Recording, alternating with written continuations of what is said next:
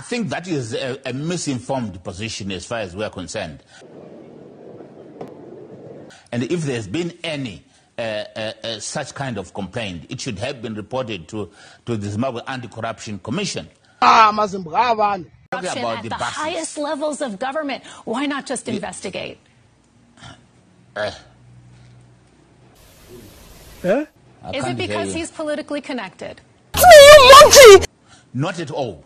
In fact, if you're talking about the issue of buses, those buses were bought from an agent who is the supplier of and the representative of the bus company here in Zimbabwe. Wool up, nigga. Wool up, wool up, wool up. Just wool. The agent who had supplied buses before into this country.